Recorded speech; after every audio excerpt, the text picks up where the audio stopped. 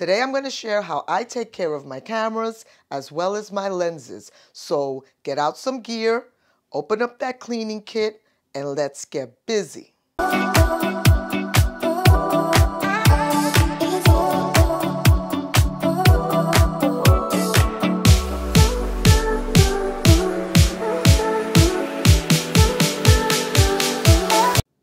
What's up, everybody? It's your girl Daisy, the hostess with the mostest, and welcome back to my channel.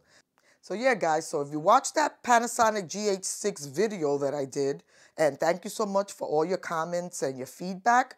Well, you know, it looks like I wasn't the only one that was a little disappointed in the GH6. And again, it wasn't because of the specs. On paper, they're fabulous. It's possibly the best Micro Four Thirds that's ever roamed around here, right? But truth be told, a lot of Panasonic users, especially GH5 users, from what I read in the comments and all around YouTube, they really weren't, so impressed, not so much with the specs. They wanted an autofocusing system that's consistent. And Panasonic stuck with the depth from the focus, and that's not going to work for me. Now, the camera that I told you I was interested in was the OM1.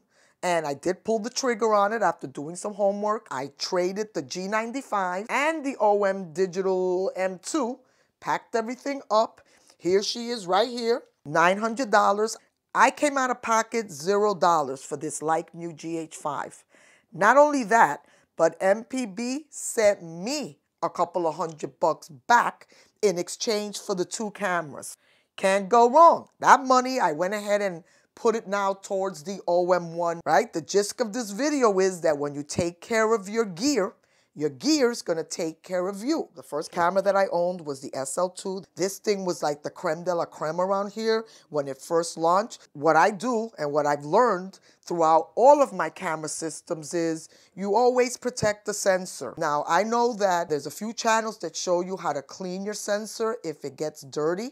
I wouldn't do that. I would, if the time came for my sensor to be cleaned, I would send it out professionally. But if it's not something that you feel you can do, then I'll leave the link down below. Go check him out. But anyway, because I follow the good practices that I'm about to show you, I've never had to clean a sensor professionally with any of my camera systems. The way you know if your sensor is dirty is if you take pictures and then you go put them on your computer or your big screen or whatever, and you see spots or little, dots and stuff on your pictures, then most likely your sensor's got something on there. And at that point, you got to decide whether you're going to tackle it yourself or send it out. So let's start with good practices. One of the first techniques that I learned early on was how to position my camera when changing a lens. Camera 101 is always protect your sensor. Very important. You don't want dust or particles or anything getting inside the camera or inside the sensor or on the sensor. So I learned early on that you should always hold your camera down, right, in the down position. I always have the lens that's going on the camera ready to go with the cap gently screwed off. Then I go ahead and I remove the cap. There's times when I'll take the blower and just do something like this. Then I take the cap off the lens. Then I go ahead and start turning it just ever so little so that I can actually see what the heck I'm doing. And now my lens is on. And I expose it in very short time to whatever elements are out there. Now, I rarely take my better systems, my cameras, to the beach. If you're out there and it's the elements, and sometimes you go out and it could start raining or pouring or whatever, you guys know Peak Design, right? Besides the little things that you stick on your cameras, like these thingamajigs, I buy a lot of their stuff, their camera straps, their camera bag. They make some really dope products. And I always pick up a few of these. This is their weatherproof camera shell. And this one is, because most of my cameras are about a small, so it depends on your rig. But this thing, when I attach my Peak Design, camera strap, and I protect, the camera. This particular one right here, can house the camera and my lens. So again, if you're gonna be out there, make sure that you've got, one of these camera shells. They're waterproof, but I trust them, and this is always, I always have this in my camera bag in case one day you're out there and it looks like it's gonna pour, and you got your camera because you don't want to miss a shot. Yeah, protect your camera from rain, water, any of the elements. So peak design is also a great way to go. For the front of my lenses, I'm not real big on the filters, but they come in handy when you want to protect the front element of your glass. As you know, the front element of the glass, depending on how much you spend on the lenses, they can be pricey. And irregardless, whatever your budget is, you want to protect the lenses. One of the first things that I learned, again, was to pick up the UV filter. I've been using Tiffin for many years. This one right here is for my 67 filter size, for my 67 lenses. The way you can tell what filter size, you just look on the inside cap, and here you'll have a number. This is the cap for the 15 to 35, and this is big. This is an 82. For this one, I have these. I mean, these up a little bit on the pricey side, but remember, if you're trying to protect a $2,200 lens with a, $10 UV filter, it sort of like doesn't make any sense. So don't go cheap, because you know what I always say, cheap is cheap, right? Next good practice, the lens hoods. A lot of the lens manufacturers actually throw in the lens hoods. Besides protecting, the lens from flare, this is a great way to protect the lens from bumps. If you bump it up against something or whatever, there's times when you can be shooting. I've actually shot here in my home, and I'm trying to take a shot, and I've bumped into stuff. So the lens hoods are great. There's a company that I use, Altura, makes rubberized. Let me get it for you guys. It's like a collapsible rubber lens hood, right? And folds into like 3 different positions. And when you put it on your lens, right? Let me just show you guys. It pops up like this. Isn't this great? And this is nice. It goes right on that element, and then it's like a bounce. Like, trust and believe, nothing's getting through to your lens with this thing. Let's move on to cleaning the camera. You probably own one of these cleaning kits. I've been using Altura for years. This thing came fully loaded. It's my favorite. It came with everything I need, the brush, the blower, tissue paper, Q-tip swabs to get inside the EVF, lens brush, cleaning solution, everything I need to keep my gear looking good. Here's a few other ones that I've gotten over the years. Kowa makes a nice one, and the other company too that's pretty good and loads you up is Pro Optic. And it also comes in a little case like this. So I've got like, believe you me, I've got about 4 or 5 of these things over the years. And the one that has lasted, and I don't even have to open these other ones, is this Altura kit. And a lot of this stuff you just use very sparingly. The solution, if you take care of your stuff, you're not going to need bottles of this. And look at, and I got camera gear here. And I've been using this same stuff here for over 5 years. They give you the microfiber cloth, everything that you need to keep your cameras looking good. Okay, so first I start by picking up the air blower, right? And blowing everything off my camera, right? You can see I go around the whole thing like this, get in all those little, inside the little nooks and crannies all over. I flip open the LCD, get in there, the EVF. The EVF thing, if you jiggle it a little bit, that pops out and you can really get in there good. So, you can take that off very carefully, clean that out, blow everything out. You want to make sure that there aren't anything that can scratch any of the glass elements, whether it's the lens, the LCD screen, the EVF. You want to make damn straight sure, right, that everything is blown the hell out of there before you start using the solution or, your microfiber cloth. So once I've blown everything the hell off it, right, then I go ahead and put it down, and I take my brush from my kit, right, and the Altura kit comes with 2 brushes. I usually use this soft one to like just gently brush around, right? So I take this and real carefully, right, very gently, I start brushing all around to get everything off, right? Open this back up again and get everything out of there, right? Very softly, right? This is a very soft brush, but I go ahead and brush everything in, right? Brush everything right out of there, right? Then, in case I get like, you know, fingerprints and smudges and things like that, then I reach for the solution, right? And never spray this on the camera. I always go ahead and spray it on the microfiber cloth, right? And I just do something like this. Doesn't have to be soaking wet, right? And then I lay the LCD screen flat against the camera, and then very gently, I start wiping it down. I hope you guys can see that. Let me show you this way. I just wipe everything down, and my LCDs are always nice and, you know, no fingerprints. You know, sometimes, you know, you get, you know, little particles and crap that get on there, and basically I take it around like that. Okay, so once I've done, you know, the microfiber cloth and I get all in there, right? If your EVF needs a little help, again, you could always jiggle it and take it off, right? And then that's where the Q-tip swabs come in. Again, spray on the Q-tip swab, not on the damn camera. So I just take a little bit and I just spray like that, right? Make it a little bit damp. You don't, like I said, you don't need tons. And then I lift the camera back up again and very gently go around in a circular motion like that. All right, hope you guys can see it.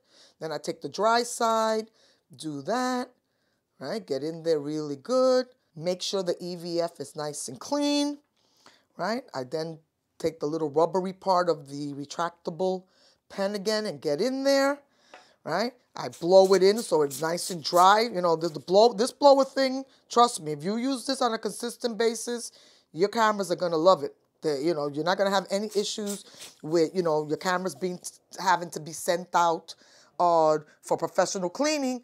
And when it's time to like upgrade to something new, your cameras are looking pristine. So like I said, I've been using this thing here like this for years. Okay, so once I'm done with the smudges, and as you can see, everything looks good. My little cameras are good. And again, I use this for all of my systems, right? Whether it's the, you know, GH5, whether the GH5, since I just got it the other day, that thing got a nice, sweet, it came pretty good done. But I cleaned it, checked everything out, right? So she's ready to go. Sony gets tender loving care as well, the A7S III. So does the Canon, right? So I tend to keep my cameras looking pretty sharp. But anyway, so that's that for the camera, right? So now that I got my camera looking good, let's work on the lenses. So when it comes to my lenses, it's more or less like the same practice. You want to make sure that first, right now I'm holding the RF35, and as you can see, I already have my JJC UV filter on here, right? I always start, same thing, blowing everything the heck off there, right? Because you basically don't want anything, right, on the glass. I sometimes remove this part as well, right? And again, like this, just blow it. I very rarely have to do anything on this part of the lens, trust and believe, right? Because you shouldn't be touching that at all, right?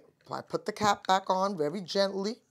Let me see if I can do this. You know, these new Canon caps sort of like suck. But anyway, so there it is, right? And once I blow everything in really, really good, again, my JJC is already on there. I gently unscrew it, sort of like so. Hopefully you guys can see that. Place it down gently. And then in here, I do the same thing. Blow it all the way out. Get all of those nooks and crannies, right? Give it a good blast, right? These things are great. This particular one is fantastic. I can probably blow dry my hair with this thing, but yeah. Go ahead and blow it out. And then with the brush that's on the retractable side, the very soft one, then occasionally I just may like do this very gently if I think that it needs it. Technically speaking, if you do this right, You're not going to have to mess with that glass element at all, right? If it looks like there's maybe like a little smudge or something on there, I may gently use the Q-tip thing again wet, and just like try to rub it really good. But you technically don't want to touch anything around here, especially because our hands are greasy, smudgy, sweat. You want to keep this as clean and pristine. And then once that's done, I give the glass element, right, the JJC, I give this like a good blast as well, right? And then I can start putting this back on my glass, on my lens. And I screw it back in there like so. All right. Get it in there real good. All right, do the little brush thing again. And this is the element, for the filter, for the UV filter. And that's it. Now I can go ahead and put my, and sometimes people forget to do the lens cap, guys. The lens cap sometimes gets dusty too, so give that a good blast as well, get all in there. And that's how I take care of my, my glass, right? And then I always check it out to make sure that it looks good. So far, so good. If I see like a little speck of something in there that like worries me, yeah, no, that's just the glare from the light. Okay, this is cool. And then I just put my cap back on, and my lens is, ready for whenever I need to like snap it up in there on the, because this is RF, so this one goes with the R, but you get the gist, right? Same thing for all my other lenses, right? Take care of your lenses, they'll take care of you, and, always have them ready to go. Okay, guys, so now let's talk storage, where you store your gear, which is very important, right? I tend to leave my cameras here in New York. I don't really have to worry so much about heat and humidity, except in the summer months, and by then the air conditioners are up and running. And, in the summer, you don't want to keep your cameras in a dark closet where there's no air circulating, because mold tends and moisture tends to grow in dark spaces. For me, I've always kept my cameras, all of them, out here, right? As you can see, if you watch my videos, you know that I got all my cameras out here, air circulates, and I don't have a problem. This up here every couple of, maybe once a week. When I dust my room, I bring them down, dust all my cabinets up again and everything is ready to go. Another good thing where I store my lenses is in these neoprene lens holders. These are great. These are also Altura. You can get them as big as this. So if you've got, a big zoom lens or whatever it is, these things are great. They have like a velvet fur on the inside.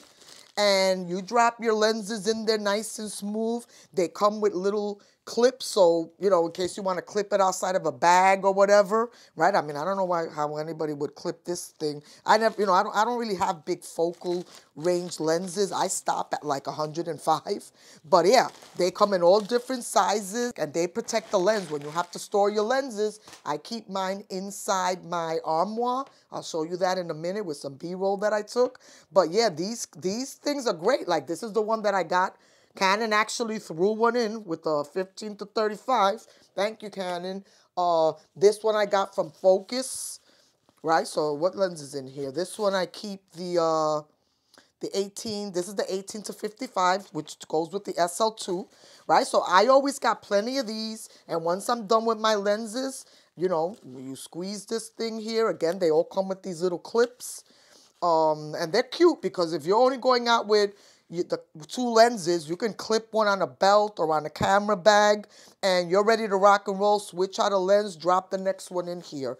As long as you keep them in a place where, there's not going to be like moisture, and they're not going to be like in a damp humidity type of a room. And I'll show you my cabinet in a minute. I keep everything in there, my boxes, everything ready to go, nice and clean. So the day that I want to trade up to get something new, my stuff is ready to go. I put this in the box, ship it, and get a couple of dollars back for the next new lens or the next new camera. Another good company, magicfiber.com, right? They make these lens bags They're made out of microfiber, right? Check this out. And not only can you store your lens in here, let me try to find a tiny one because this is the small one. These come in all sizes as well. Let me see if the 35 is going to fit in there. Yeah, it sure does. And what's great about this is that besides it, like keeping your lens nice and safe, right? And then this flips open. You can also use the microfiber cloth in case in a pinch you have to clean something off. These are fantastic. Basically speaking, this is how I store my lenses because, you know, you spend a lot of primo bucks on them and you must take care of your gear. Because again, if you take care of your gear is going to take care of you. And when it's time to move on, you can, you know, trade up and your stuff is looking pretty damn good. Now, when I store my cameras and my lenses, whether it's in my camera bag or my closet or even here, I picked up, and I learned this trick from one of the gurus. You know the sachet, the silicone gels? The silica gels, you know how you always get them like when you buy electronics or they put them in like when you buy shoes and you see those little packs in your shoes or in your boxes? Yeah, these things absorb moisture and they're fantastic. I always throw a few of them in my camera bag, especially if I'm going to go out on the road, hitting, you know, humid weather, if I'm in Puerto Rico, if I'm in Mexico, wherever there's humidity, yeah, throw a few of these in. I also put them in my closet. In the summer, I drop them around here, and these work great. Another good thing that works great, and I don't have one to show you guys, I don't know if you've ever been to Home Depot and they sell that thing that's called RID, and it absorbs the water in the air. I sometimes drop 2 of them down here if it's going to be really hot and humid, and you'll see the bag fill up with the moisture that it absorbs. You know, you got to be careful with moisture, humidity, things like that. They don't play nice with your camera gear. So I always buy these. You can get them really cheap. I think this entire bag, how many came in here? This was $50 from Amazon. I think I paid like $9 for this entire bag. And lastly, it's your camera bag. Now, I know people that go out on a shoot or a wedding or whatever they're doing with their gear for the day. Their gear sits in the bag for weeks, if not months. I don't do that. I know that sometimes we come back tired from a whole day's worth of adventure. Depending on what time I get back, I open up my caddy, bring out my camera, check that out, make sure that, you know, it looks good, that I don't have to, you know, blast it with anything. I survey inside the bag. I have a small portable vacuum cleaner, vacuum it all up. If I'm coming back from whatever trip I did, within a day, I remove everything from my camera bag and basically speaking, get everything ready to go. My camera bag is nice and clean, so the next time I go out, I don't got to worry about it. I just put in the new camera that I'm taking, whatever lenses, and I'm ready to rock and roll. Okay, guys, so I think I covered everything, right? How to change your lenses, how to hold the camera, storage solutions, where I keep my cameras, you know, that way they're not in a dark closet somewhere. You know, good airflow is important. The cleaning kits, right? If you've got one, and I'm not the only one that's walking around with about 5 or 6 of these things, you know, use them. This blower thing is like the best thing, right? You blast everything off here, trust and believe. You use this consistently, you know, your stuff's going to be looking pretty good for a long time to come. So as usual, don't forget to hit the like button and subscribe to my channel down below. As soon as I get the OM1, I'll come back and run a video on that. As soon as I figure out this GH5, I'll come back for that. And remember that I'm going to be in Mexico doing up Playa del Carmen, but big. So you want to subscribe and check out those videos. As you know, those are my travel videos. So I want you guys to chime in. So take care. I'll see you soon. Thanks for watching. Ciao.